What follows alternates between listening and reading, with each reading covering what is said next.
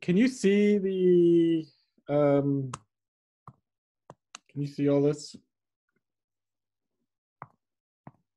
Okay, good. All right, so way back at the start of Organic 1, we came across a 6-membered ring with 3 double bonds in it, and the functional group that we called it was an aromatic.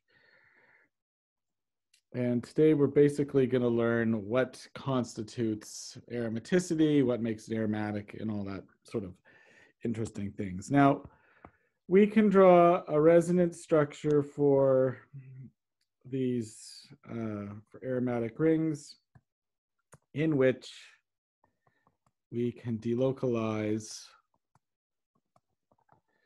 the double bonds throughout this ring. So if we were to draw this like sort of sideways with our p orbitals, this system has got these 6 p orbitals that are all lined up, and the electrons can effectively zoom around this ring as they please. So each one of these bonds is technically, when they've done the measurements, so a normal carbon-carbon bond is certain length, a normal carbon-carbon double bond is a certain length. For an aromatic ring, when they do the measurements, it comes out to be exactly 1.5. So it's like 139 picometers. I think a typical double bond is 134, and a typical single bond is 154. So it's somewhere in between. The other interesting thing about aromatic systems is that they have got, they are quite stable. So they've got added stability compared to an isolated double bond. So if we take, say, this and we throw in, no, let's do this one. Oh, let's use bromine. If we were to throw in our bromine, let's use this instead, we would form our dibromide, which would be trans. Sorry, which would be they'd have the anti-addition, so they'd be on either side. If we did the same reaction with benzene, and we threw in our molecular bromide and dichloromethane, we get no reaction. So the fact that those double bonds are conjugated in a cyclic system, they're aromatic, it doesn't, it makes them, this molecule, the aromatic ring, is less reactive, which means it is more stable. So to get this reaction to work, you need to add a catalyst to make the bromine more electrophilic. So as a preview of what's to come, if we use bromine and a catalyst, and typically the catalyst is iron tribromide, then we do make a product, but it is this.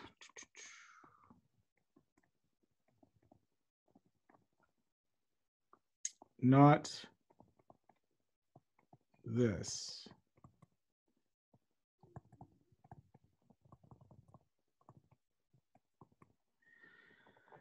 So rather than making the dibromide like a normal isolated alkene would, it wants to revert to the aromatic ring. So it wants to keep that aromaticity.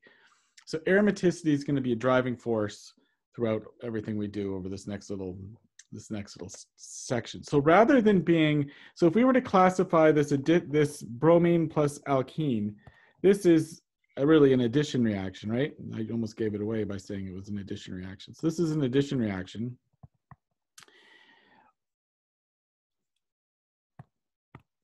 One plus 1 equals 1. So it's the addition reaction. Whereas here, what's gone on here is we've substituted an H for a bromine. So this is actually a substitution reaction.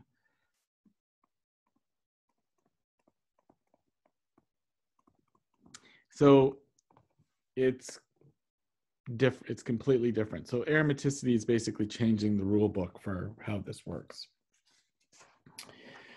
Okay, now there are 3 simple rules for aromaticity. I was going to make a joke about a show. And so there are rules for aromaticity, and we will do those first. And then we're going to go through a series of compounds, and we're going to do an analysis of them to see whether or not they're aromatic or not. So these rules were developed by rules of aromaticity.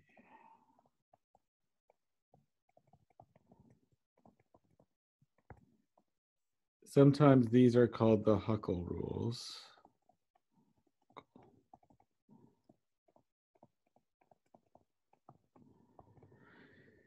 So the first one is the hardest one to do an analysis for, actually, because it's hard to look at something and know whether or not this happens to be the case. But the first rule is that the molecule must be planar. And so it must be flat. Now, chemists, because someone's made a rule, they of course want to break it.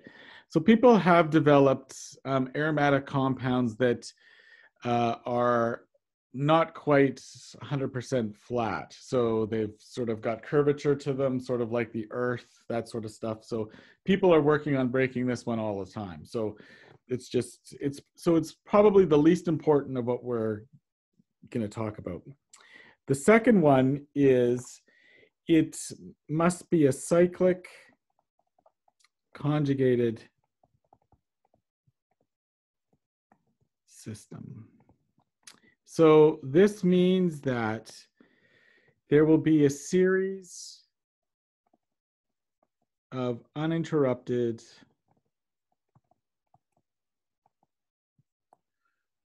p orbitals. So when we have a conjugated system, like I just drew the benzene ring, let's draw it again. It's a cyclic system, and there are a bunch of p orbitals, and you notice that each carbon, so this is going to equal benzene, and you'll notice that each carbon has got a p orbital on it. If we drew the similar system here for this cyclopentadiene, if we drew this out, and remember, this was our favorite molecule for Diels-Alder reactions. Let's draw this out, 3 dimensions, sort of.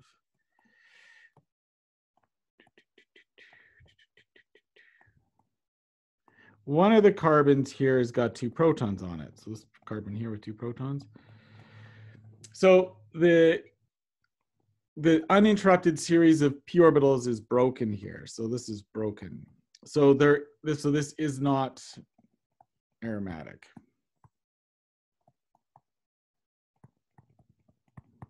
So you need to have all of these beautiful p orbitals all in a row. So pretty, right? Here, this one is sort of, we've got those 2 protons there, so there's no p orbital, so it's not aromatic. Now, the third rule is one of simple arithmetic here. And this is that the system contains 4n plus 2 pi electrons. where n equals 0 or 1 or 2 or 3 or 4. So when n equals 0, the pi electrons equal 2. When n equals 1, the pi electrons equal 6, 10, 14. 4 times 4 is 16, plus 2 is 18, right?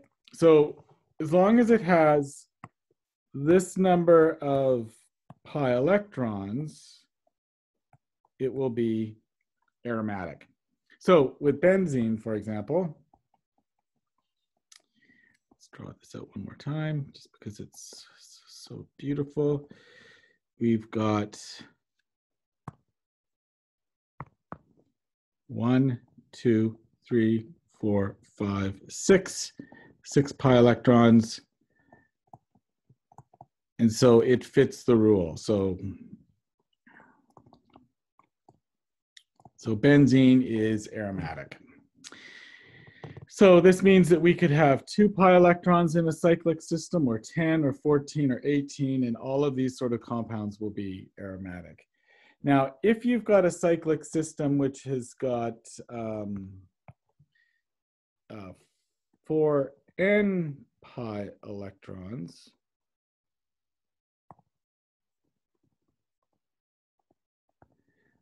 these systems are called anti-aromatic.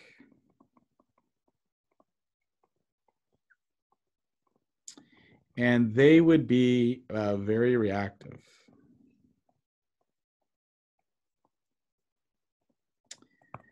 And so an example of this is a 4-membered ring here. Let's see if I can draw this proper.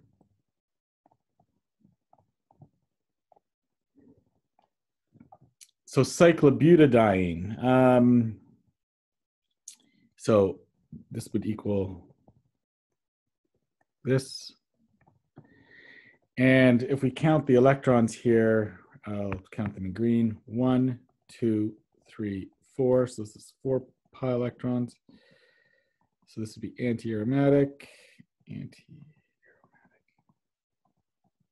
And when you do actually a similar sort of analysis of cyclobutadiene here, this bond is, when they do a bond measurement, this one's like a double bond. And this bond here, the bond length is like a single bond.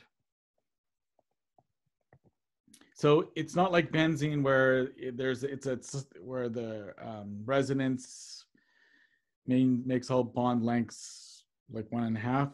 They actually behave like an isolated single bond and an isolated double bond. And this guy is so reactive that it actually reacts with itself. So if you make it, this will undergo a Diels-Alder reaction with itself. And so these electrons would go here, those electrons would go there, and these electrons would go here. And you make a really interesting 3-membered cyclic system here, where something like this, that just looks, and this reaction takes place at minus 78 degrees Celsius. So it's low temperature, it's so reactive. So, so 3 4-membered rings all lined up, and we would know that these would all be, the ring junction here would all be like, this would be up, this would be up, because this is a cis, and this is probably down, I'm guessing. I'd have to look at that. But anyway, they would be cis. Those 2 protons would be cis to one another because the maintaining of the stereospecificity of the Diels-Alder reaction. So there's really anti-aromatic compounds have got the 4n pi electrons. So if we put the, this would be when n equals 0, 1, 2, 3. The pi electrons would be 0, 4, 8, 12. So these numbers fit right in between the aromatic system. So 2, 6, 10, 14, 18, those are the aromatic ones. The anti-aromatic ones are 4, 8, 12. So there's really, in this section, there's really 3 types of compounds you could have. You could have aromatic compounds. So they follow the Huckel rules.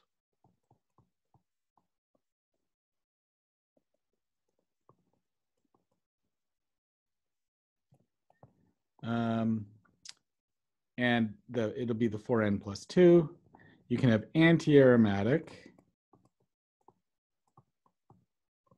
And this would be the 4n rule. And then you can have non-aromatic compounds where one of the other rules is broken. You don't have the uninterrupted series of pi electrons or, yeah. So a good example of that was what I'd drawn up here before, the cyclopentadiene, where we don't have, it doesn't follow, it doesn't even, it's got to be that conjugated pi system. So a series of uninterrupted p orbitals. Well, here they're interrupted because there's no pi p orbital there. Okay, so then if we look at, so what we'll do, what I usually do is a little survey of some of the molecules that are out there. And we've already done 2 of them, like the, so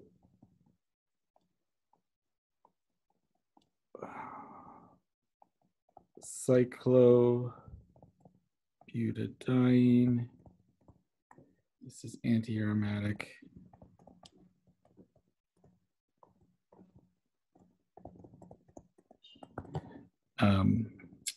Benzene.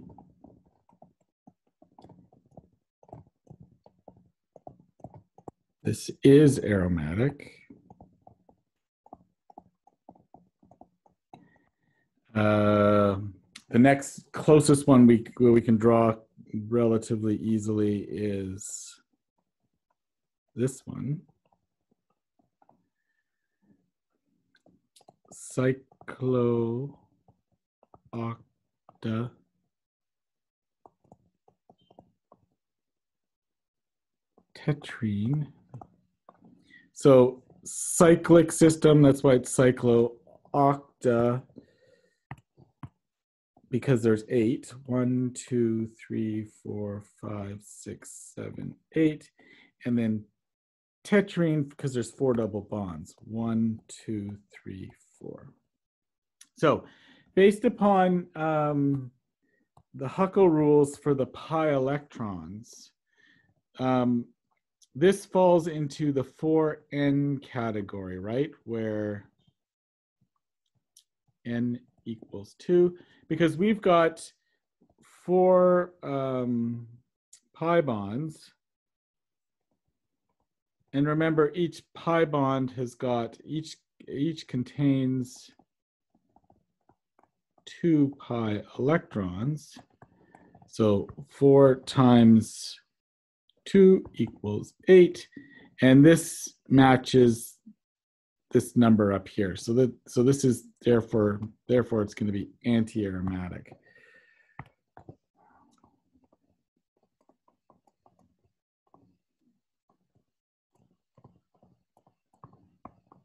And in fact, cyclooctatetrene isn't even flat. If I was to, this is one of the things where it's hard to, if we draw this guy, it is, can I draw it proper? Let's try. 2, 4, 6. 1, 2, 3, 4, 5, 6. No, I can't do it like that.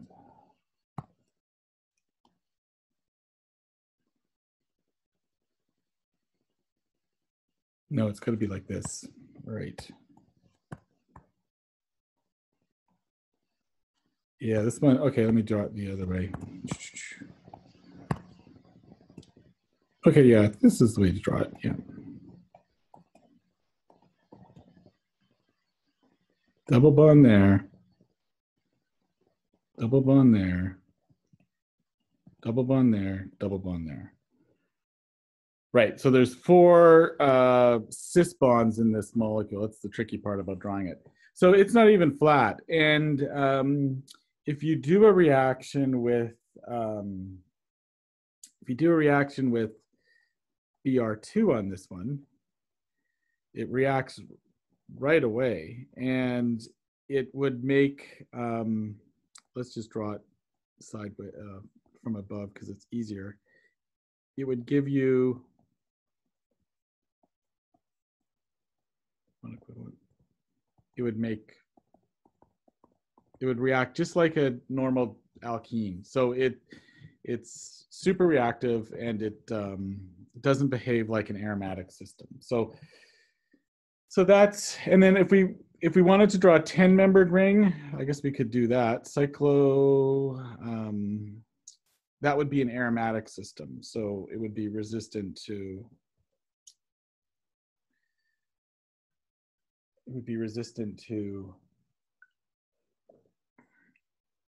the normal sort of chemistry that an isolated double bond would be. So yeah, so the thing that people get hooked up on at the start is 4n plus 2. What does n mean? Well, n can be any integer. So it's basically a series starting at 0 all the way up to however high we want to go. So for aromatic systems, it's 4n plus 2. I guess so you can have aromatic straight up molecules, but you can also have aromatic ions. So you can have both cations or anions that make up aromatic systems. So we need to have an uninterrupted series of p orbitals, and we need to have the 4n plus 2 pi electrons. So in benzene, each one of those p orbitals has got 1 electron in it. But if it was a cation, one of those orbitals could be empty, or if it was an anion, so this would be empty, or if it was an anion, it would have 2 pi electrons in that p orbital. So you can have aromatic cations or aromatic anions. And the one we'll talk about first is the example we showed at the start for cyclopentadiene. So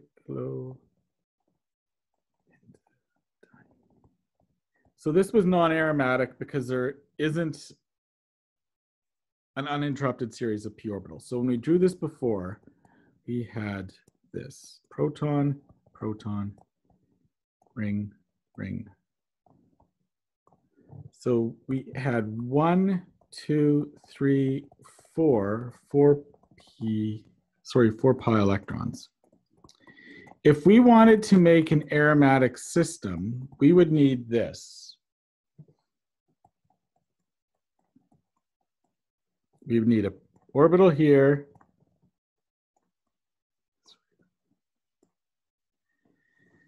And how many pi electrons do we need?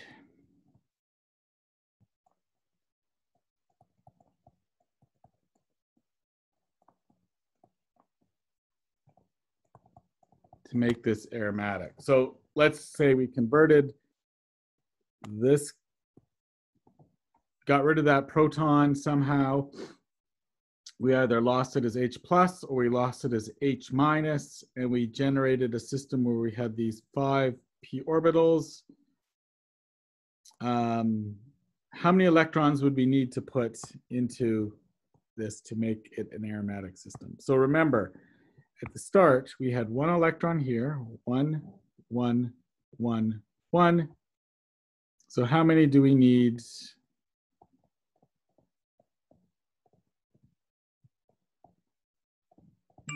How many do we need here? When it's 4n plus 2. If we put 0 in here, Then we would have 4 n electrons, which would be anti-aromatic. So we don't want that.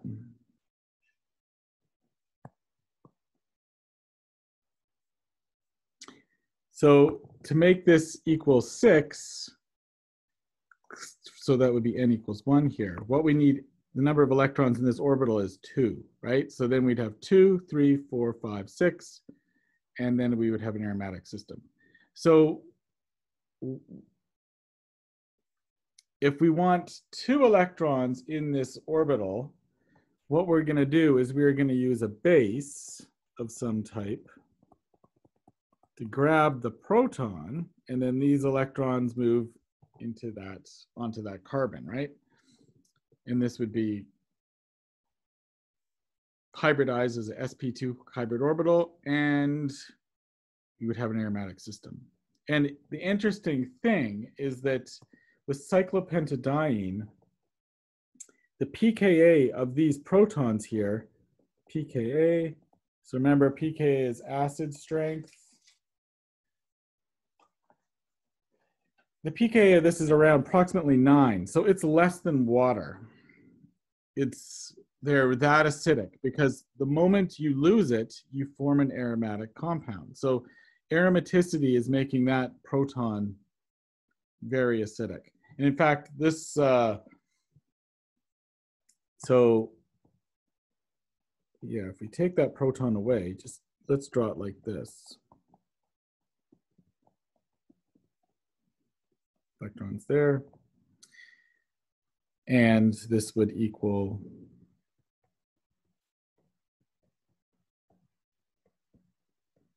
uninterrupted series. You put 2 electrons in this one, 1, 1, 1, 1. And the electrons can zip around the ring. And it's a cyclic conjugated system. It's got the appropriate number of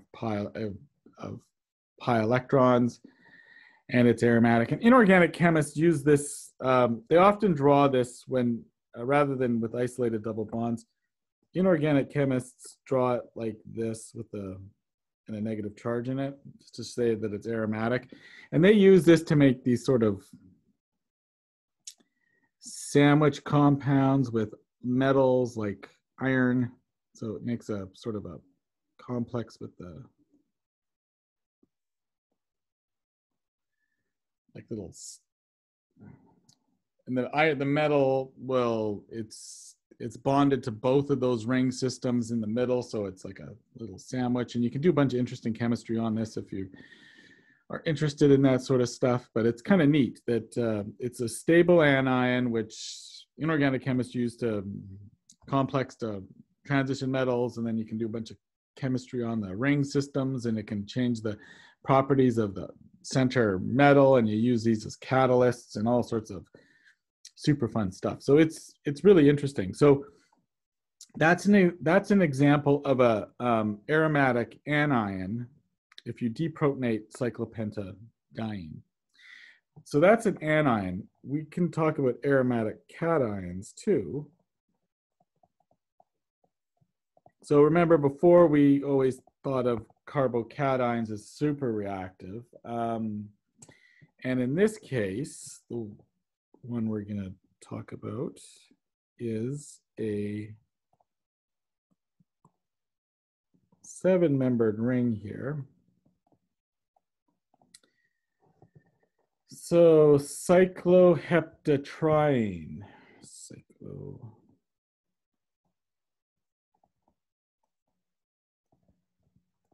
So triene, 3 double bonds, cyclo, it's a ring system, 7 carbons. Now, in this case, what we need to make is the cation, not the anion. So we need a positive charge here. So we need to lose H minus, not losing H plus like we did before. We need to actually lose H minus. So if you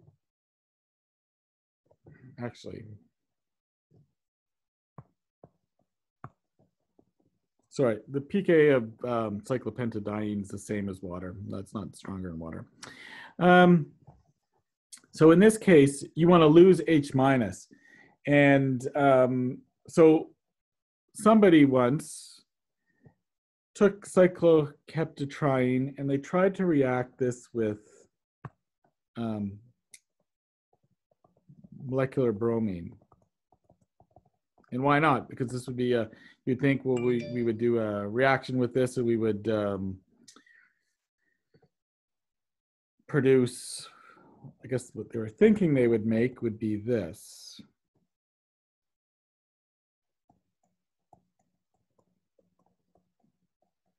And it's a reasonable assumption that this would be your product if you used one equivalent. But that's not what they got at all. Let's put a big red X through this. No. What they ended up making is this one right here. And so what ended up happening is, if we're going to draw the arrows here, this hydride attacked the bromine and this bromine left. And so you ended up with this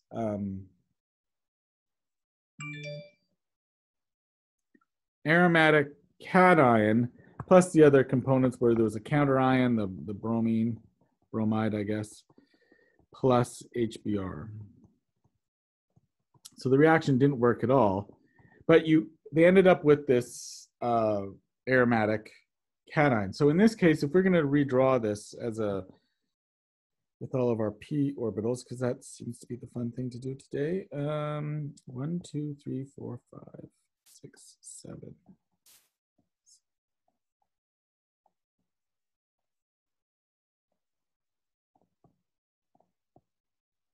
This looks beautiful, and we'll put in an electron here. 1 electron, 1, 1, 1, 1, 1.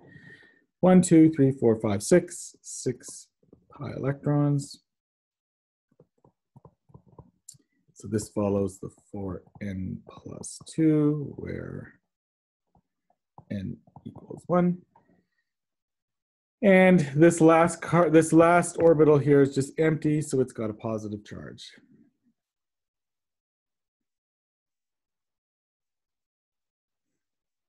So that's an example of an aromatic cation.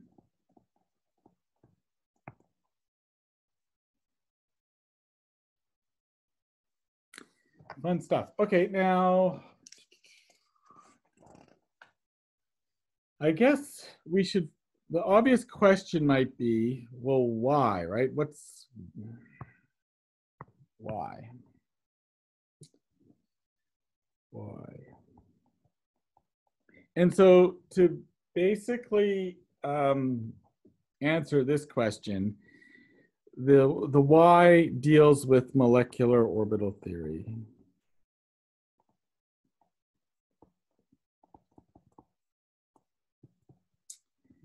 So remember when we had our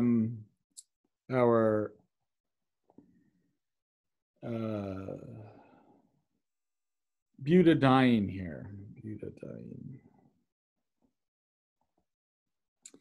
And this, if we draw the p orbitals on this, it's just beautiful. We got these. It's a nice. This isn't a cyclic system, so it's not conjugated, but it's a conjugated system because you've got these uninterrupted series of p orbitals, or you got this series of p orbitals that are on every carbon. And when we talked about butadiene, because there's 4 different p orbitals, there's actually 4 different molecular orbitals which correspond for this molecule. And so we drew 4 of these. We drew the 4 orbitals and we used them to describe how the Diels-Alder reaction took place, because it was using the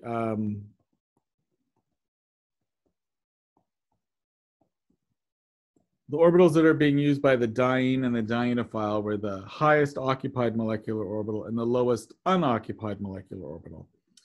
And so because you had 4 p orbitals, And when you made your molecular orbitals, it'd be 4 molecular orbitals. So there's this thing called the conservation of orbitals. So in this system, there was 4 molecular orbitals, and we've got 4 p electrons. So it's only the bottom 2 that were occupied, and this is the highest occupied molecular orbital.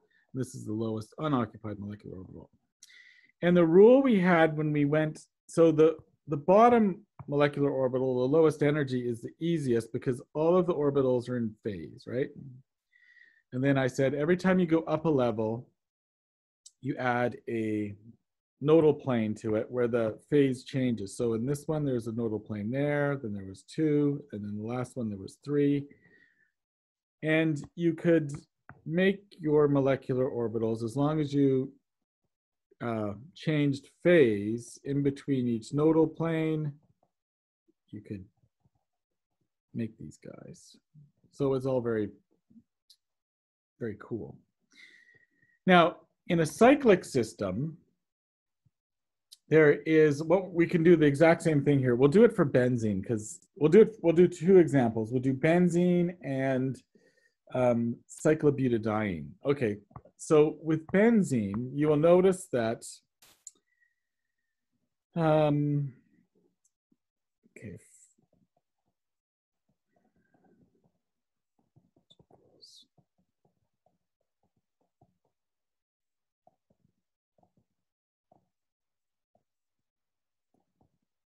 you will notice that there are 1, 2, 3, 4, 5, 6 p orbitals. So if there's 6 p orbitals, we need 6 molecular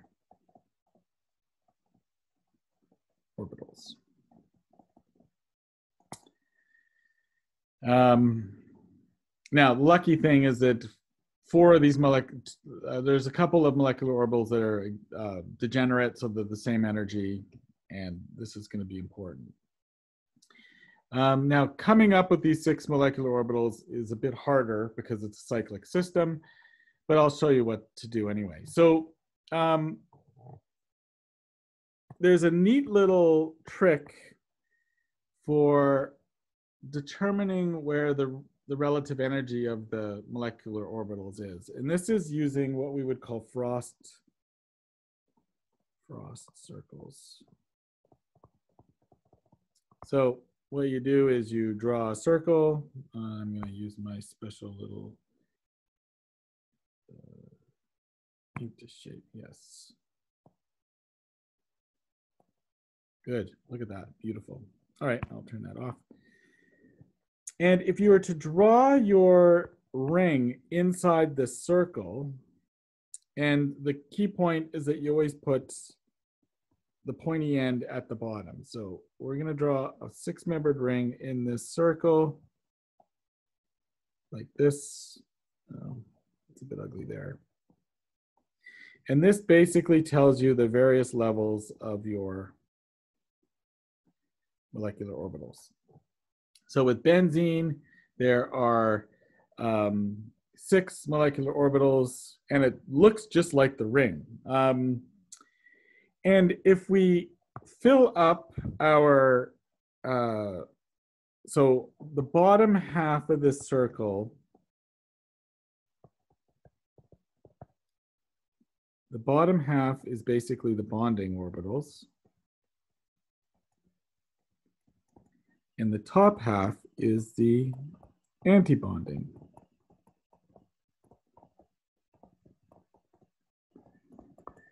If there's something right in the middle, it's basically a non-bonding orbital, and that makes it reactive, so to speak. Well,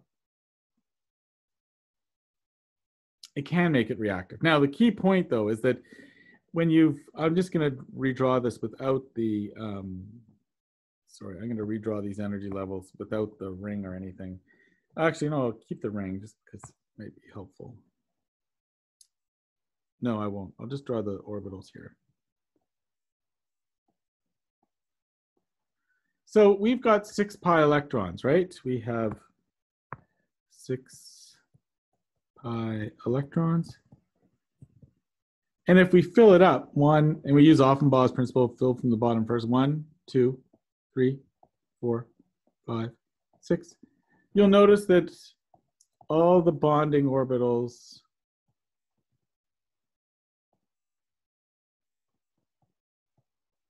are filled. So that's going to make it stable, right? Now, let's do a frost circle for cyclo. So this one here was this one. So let's do a frost circle for cyclobutadiene.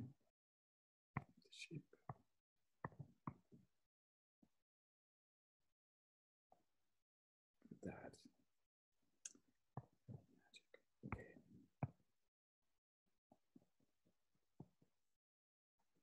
Now, remember, you always put the pointy end down. So if we were to draw our square inside here,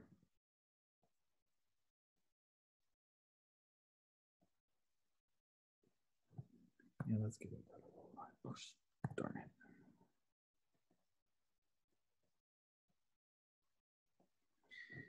Okay, I'm not going to dare try to erase that. Okay, so our orbitals are going to be, our molecular orbitals are going to be here, here, here, and here. And so let's draw them out by themselves. 1, 2, 3, 4. And for cyclobutadiene, there is 4 pi electrons.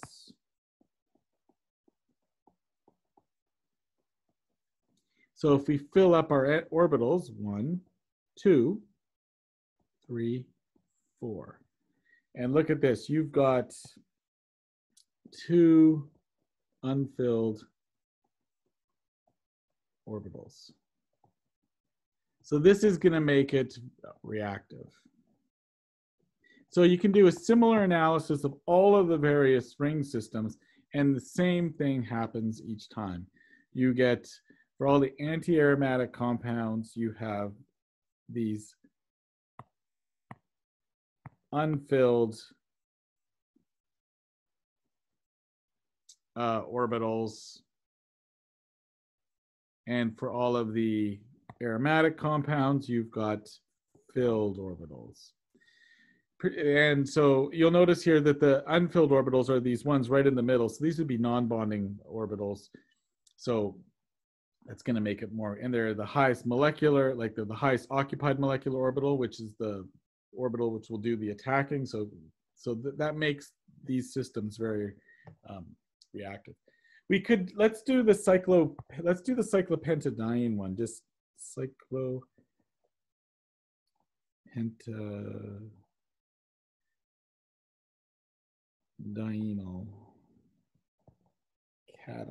Anion. So let's do this one. So this is an aromatic, this is the aromatic, this guy. Okay, so let's draw our frost circle. Sheet ink.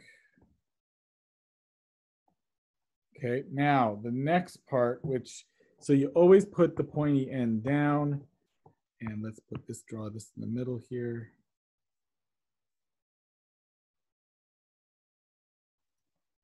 There we go. Now, and so our levels for the orbitals will be here, here, here, here, and here. Oops. Here. So, and the anti-bonding bonding barrier or place is somewhere in like here, like halfway through. So this is an interesting case. In fact, you've got 3 bonding orbitals and 2 anti-bonding orbitals. And so if we fill this up with 6 electrons, 1, 2, 3, 4, 5, 6, the bonding orbitals are filled. So Y is pointy end down. So I've always said when we've got a when you're generating these frost circles, why do you put the pointy end down? Why does this rule make sense? Because if we were drawing the molecular, orbitals of, say, we'll draw this one here. So we draw our molecular orbitals. Remember, the lowest energy orbital is always the one where this is entirely in phase. And so that's the lowest energy. And that one will be the one at the very bottom here. So whenever you've got, even with this four-membered ring one here, if we were to draw the molecular orbitals of this, the lowest energy one is always going to be where they're all in phase with one another. So that's always going to represent the bottom one. So that's why the pointy end is down, because there's always one molecular orbital where all of the p orbitals are in phase, and that's the easiest one to draw. So that's where that goes.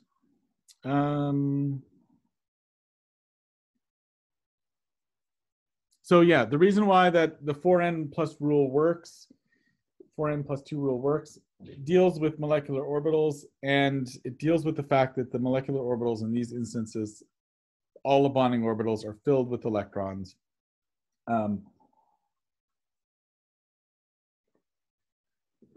And with the anti-bonding systems, you'll always have those, the highest molecular orbital or orbitals, because they'll have equal energy, will be unfilled. So that's, or like have one electron in them.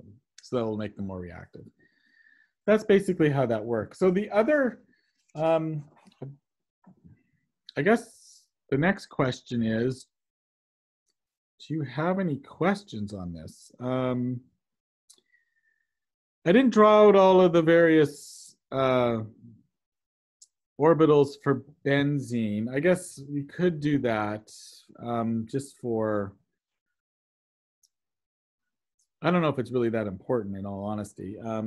If you are take the group theory class, you'll see, like with benzene, I guess we could do it with benzene just for benzene, just to get a clear picture. So the lowest orbital, which we've drawn, everything will be in phase. So all of these will be in phase. So that's the lowest orbital. Then there's, as you go up, there's two other orbitals here and here. And so there'll be one nodal plane, and these are degenerate orbitals, but they aren't, when they say that they're degenerate, so they're the same energy, but they're not, they don't look equivalent. So here's one of them. And the nodal plane will pass right through the center here. So on one side, we will have one phase up, and on the other side of that nodal plane, the one phase will be down. So that will be this orbital with 2. The other degenerate orbital, which I'll draw on the other side here, looks like this. And in this case, the nodal plane passes through 2 carbon atoms. And so its orbitals look like this. They're the same energy, but they are, so one side, this will be in phase, and the other side will be down. That one will be filled.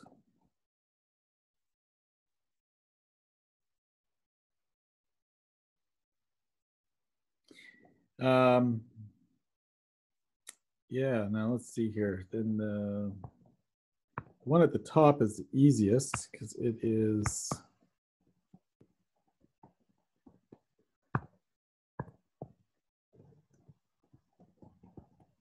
everything is out of phase in this one. So we've got going through here, here, through here.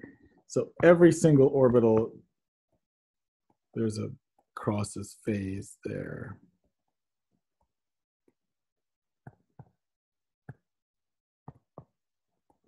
Up, down, up, down, And then the two-third, the ones in here, I have to remember which those ones look like, actually. Perfectly honest, I think that is...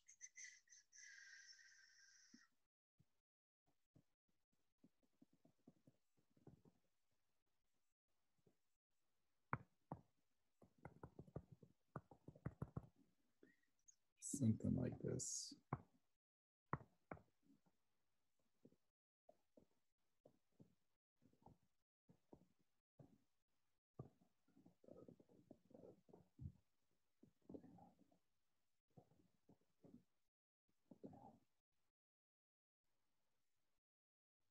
That seems right. Could be wrong though. And here we would draw a nodal plane. Keep that one the same. Draw another one there. And something like this.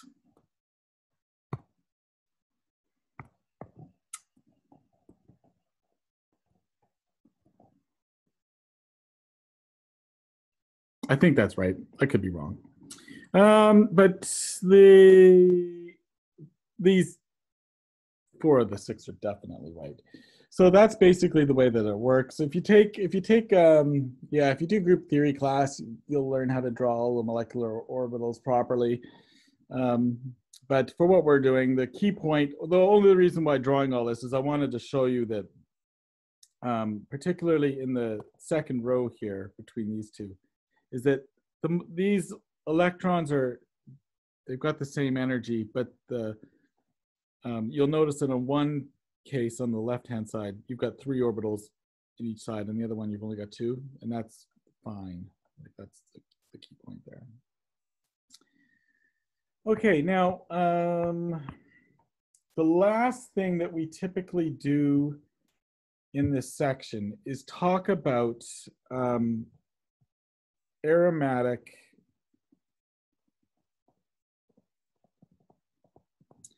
heterocycles. So what heterocycle means here is that there is an atom other than carbon. So for example, one of our favorite bases that we talked about all throughout organic 1 was this one here. So this is pyridine. So pyridine has got doesn't smell particularly good, and you probably shouldn't be smelling it because it's not good for you when you do smell it. Now, the question is pyridine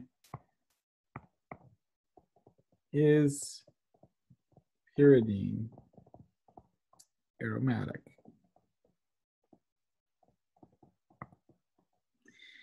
And I suppose the answer to this depends upon where you put those lone pair electrons here. So let's draw this out in 3 dimensions so we can see where those lone pairs are. So the question is, are those lone pairs localized or delocalized?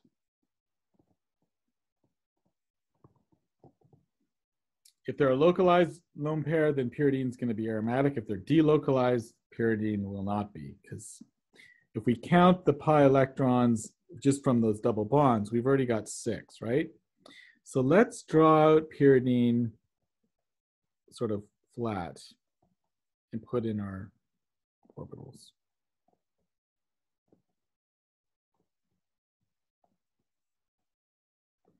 So these are the orbitals that we've got our pi electron here, pi electron here, pi electron here, pi electron here, pi electron here, pi electron here. So we currently have 6 pi electrons. Where are the lone pairs? What type of orbital are those lone pairs in? Are they in a p orbital? Are they in a, what type of orbital are they in? This is going to take you back to the start of organic 1.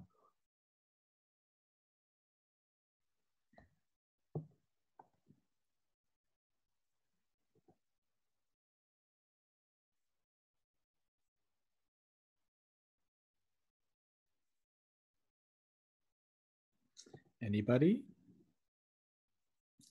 What type of orbital would those pi electrons be in? I mean, sorry, those lone pairs be in.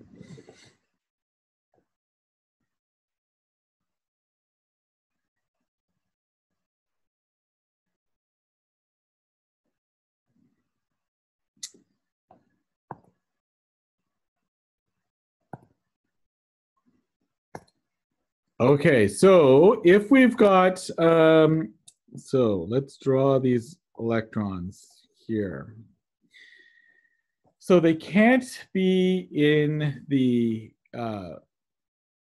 p, because we've got this double, like remember this pyridine, let's draw the resonance structure of this.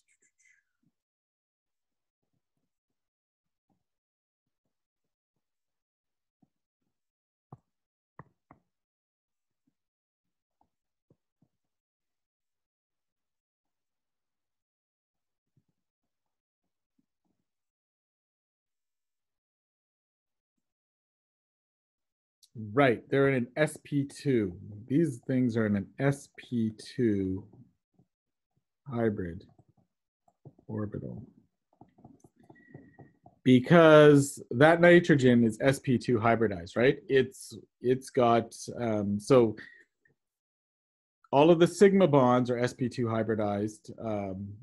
That means that the lone pair has to be in the remaining bond, which isn't there. So it is in an sp2 hybrid orbital.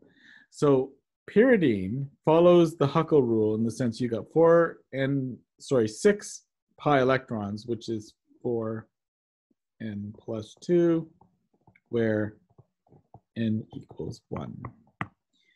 But the lone pair is in that sp2 hybrid orbital, which means it is localized.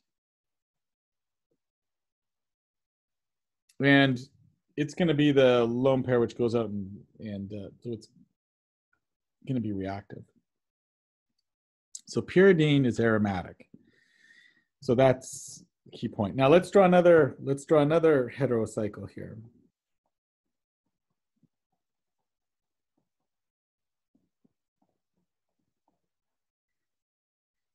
This heterocycle here is pyrrole. Now the next question is pyrrole aromatic?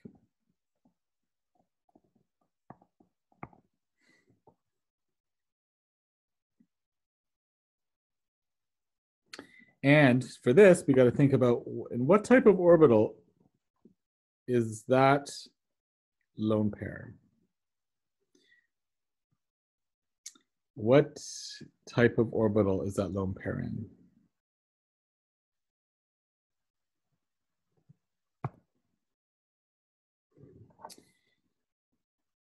So yes, let's pose that question, because that is the answer to the question. That's gonna,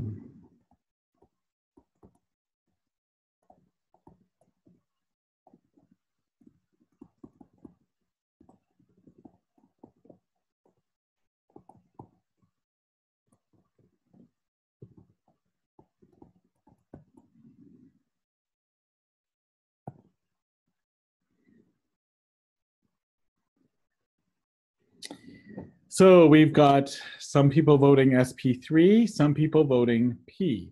So remember when we were talking about resonance, if I was to draw, say, this compound here, one of the rules for resonance for when we're doing structure recognition or pattern recognition is that if you've got an allylic lone pair, so a lone pair which is on the carbon beside the double bond, you could delocalize this to make a resonance structure. And now we'd have the electrons here, and that would be negative, and this would be plus.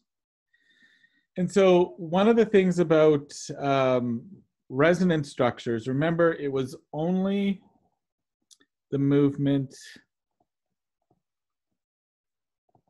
of pi and lone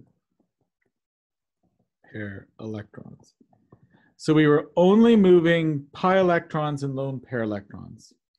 No atoms moved.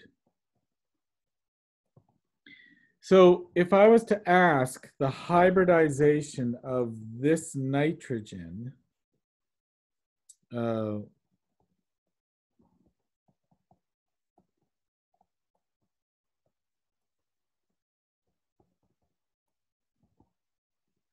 what is the hybridization here?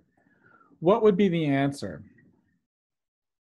Is it sp3? Is it sp2? It is sp2. Why? Because in this resonance structure here, you need a p orbital, right? You need a p orbital to make that double bond. So in sp3 hybrid structures, you don't have any p orbitals. So this nitrogen needs that p orbital to make this double bond here, to be delocalized in this fashion. So because an sp3 hybrid orbital, you're tetrahedral. In sp2, you're what, trigonal planar. So if a resonance structure is only the movement of lone pair and pi electrons and no atoms move, that means that if this resonance structure, this nitrogen's trigonal planar, that means that over on the left-hand side, that resonance structure, that nitrogen has to be trigonal planar, which means it has to be sp2 hybridized. So when it comes to parole, the reason why we're doing a little review on this is that when we look at parole, that means that when we draw this 5-membered ring, I'll redraw everything here, parole.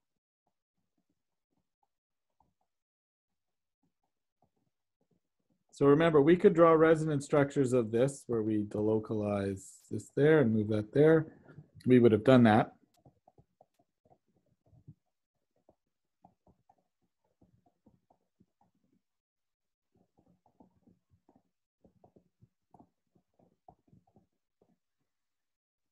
If this nitrogen now has a double bond, this means that this nitrogen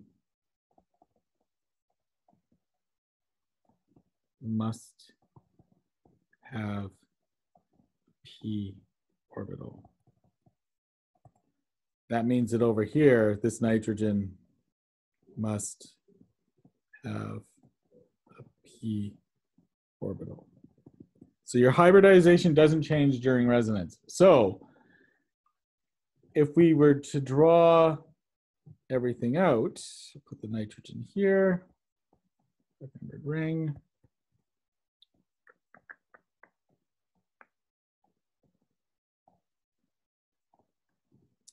Let's put in our electrons, 1, 2, 3, 4. And nitrogen's lone pair is here in that p orbital. So we've got a grand total of 6 pi electrons.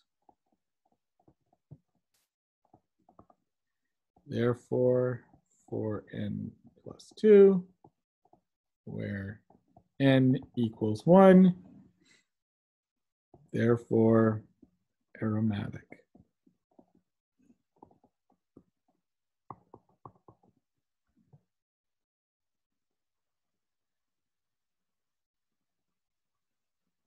So there's a series like so the and then, okay, so and then just to carry back to one final point, that means that this bond here is sp2, for the nitrogen. This bond here is sp2. This bond here is sp2. All of those bonds, the sigma bonds that nitrogen's making is using, nitrogen is using its sp2 orbital. Hydrogen, of course, would be using its s orbital. So that means that, yeah, there's a series of different aromatic heterocycles that, so you got to be, develop a picture of where, like that, the lone pairs, are they localized or are they delocalized? So, because that's going to help determine whether or not something's aromatic or not. So if we're comparing pyridine to pyrrole,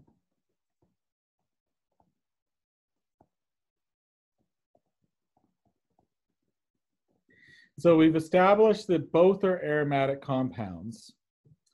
And then if I should have made this a top hat question. Maybe we'll do it on what day is it today? Today's Thursday. Maybe we'll do it on Tuesday.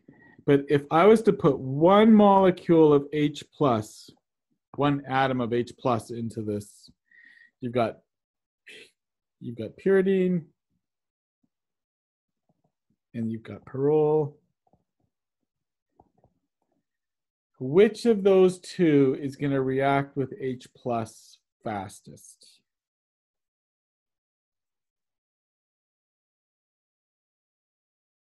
Will it be pyridine or will it be pyrrole?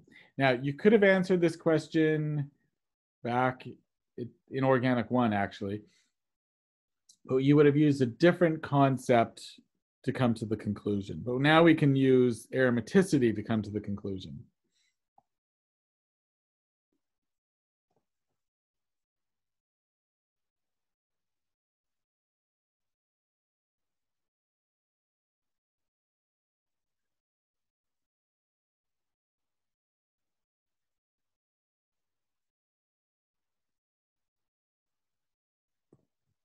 We've got one answer for pyridine.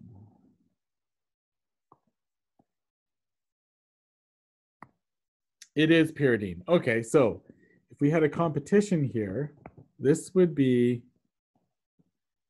is going to react quicker.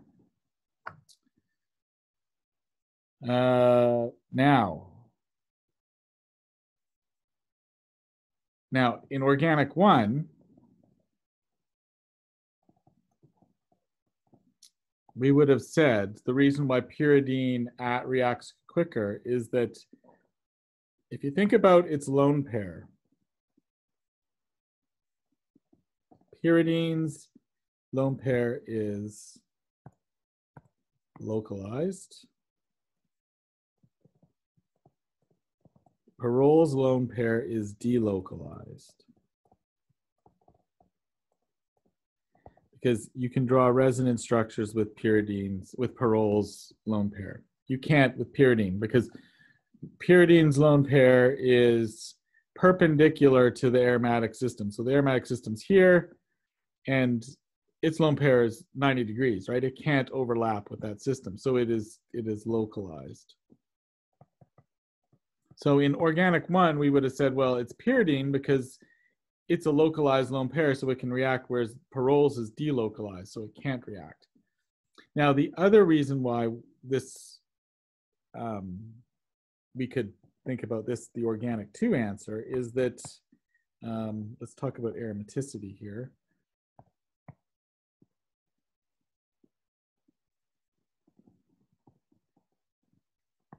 When pyridine reacts with that proton, we would form, let's draw the conjugate acid here.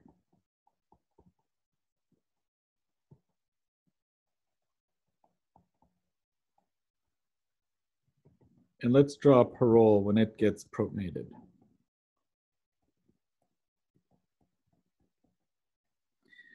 Okay, so is the conjugate base of pyridine aromatic? And is the conjugate base of pyrrole, sorry, the conjugate acid of pyrrole aromatic?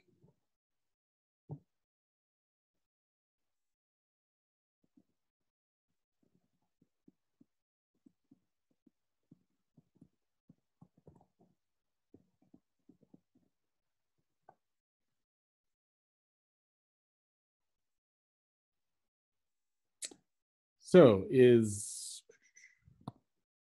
this guy here aromatic?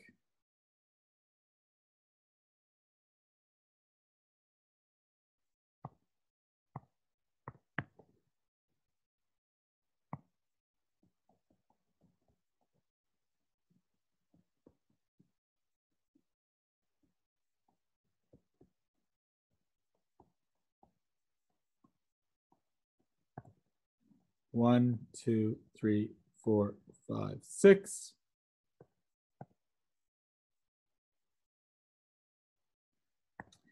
Right, so pyridine is aromatic, yes.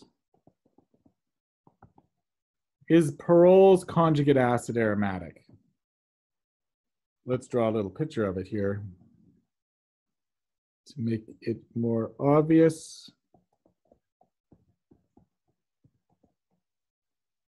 Oops.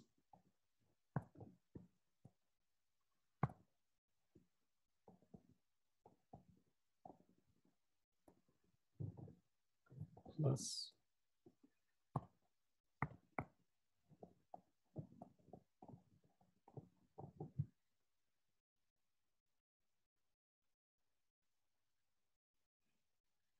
Do we have an uninterrupted series of p orbitals anymore?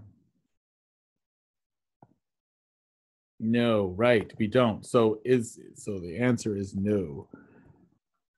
So when if Perol gets protonated, it's going to break the aromaticity. So it's far less basic than pyridine. So pyridine will be so when pyridine reacts, it's still got its aromaticity. It's still aromatic once it's been protonated.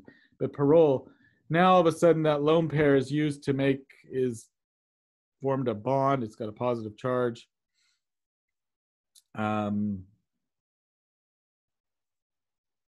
So it is a non-aromatic compound because there isn't that uninterrupted series of p orbitals anymore because there's a proton there.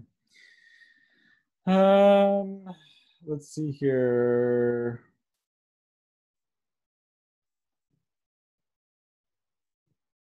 So there's a question about what makes the pyridine, the nitrogen sp2 hybridized in this case back here versus say NH3. The difference is that, so this one would be sp3 hybridized and it would be tetrahedral because these lone pairs can't be delocalized anywhere.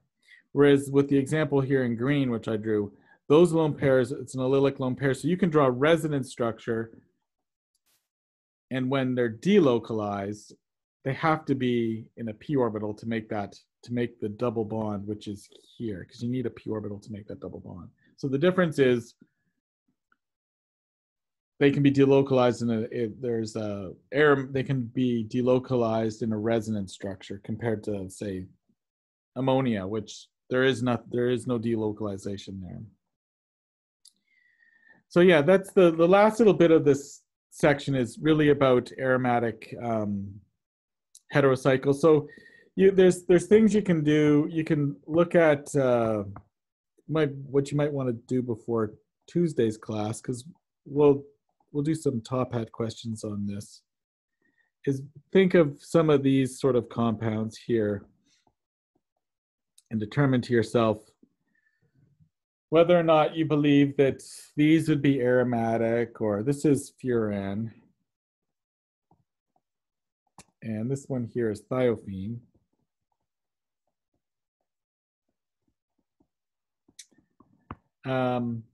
Sort of draw out little three-dimensional drawings with like this or like this, and just get a sense of where I'm going to put the various electrons.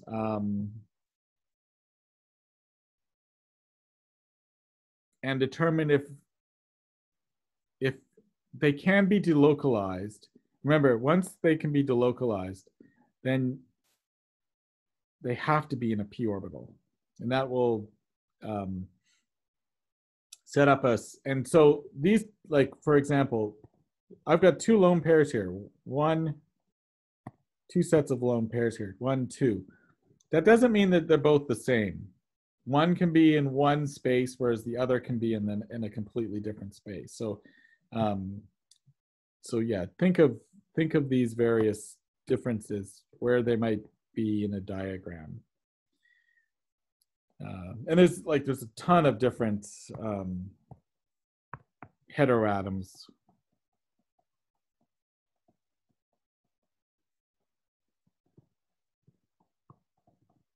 Things like this one here, imidazole. One of my personal favorite heteroatoms for some reason. I don't know why, but so yeah, just take a look at them and do an analysis on them and see if they are aromatic or not. More often than not, they are aromatic, and it's just figuring out which electrons contribute to the aromaticity and which ones don't. So, but that's what we'll do. We'll do a little thing with that on Top Hat on Tuesday. But basically, that's the rules of aromaticity. It's pretty that the three rules are: molecule must be planar.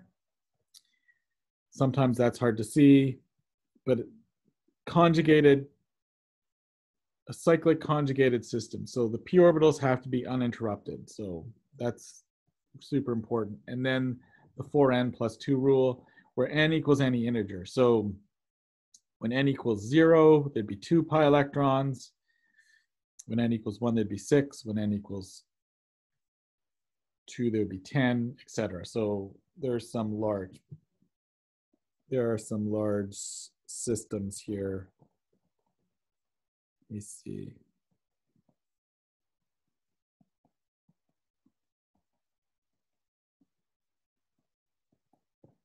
So this one here has got 2, 4, 6, 8, 10, 12, 14.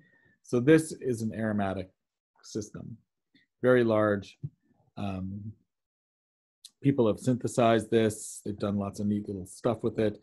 It's a very, so they've built really big aromatic systems. So that's just one of them.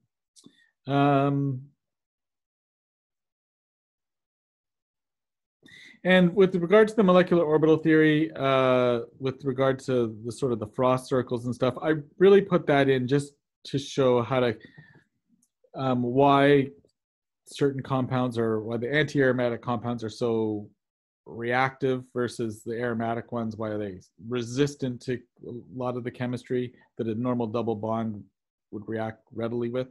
And it's because of the filled or unfilled molecular orbitals. So that's, I don't think I've ever asked anyone to construct a frost circle. So if you're a bit confused by that, don't worry about it.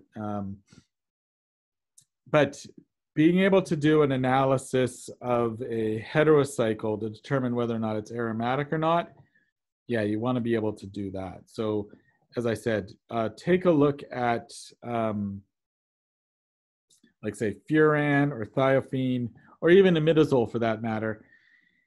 Draw them out and determine what type of electrons those ones might be versus like these ones here, because some will contribute to aromaticity, some won't. And if you get that part wrong, then the whole system sort of falls apart. So this is sort of a review of, at the start of Organic 1, when we were doing resonance structures. And the key point is that the shape of the molecule doesn't change in a resonance structure. So if something is trigonal planar, it's got to stay trigonal planar. Though we might only draw it in a, like usually we can just look at something and say, oh, nitrogen with 3 bonds, that means it's tetrahedral, or sp3.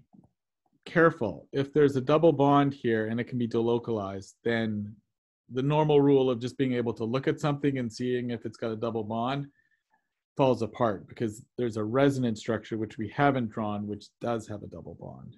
So that means it has to be sp2. So just keep that in mind. All right, it looks like I've gone over, but yeah, look at these things and we'll do a little fun thing at the start of the next class. But until then, have a good weekend. And if you have any questions, just send me an email. Okay? Alrighty. And I'll get this posted as soon as possible.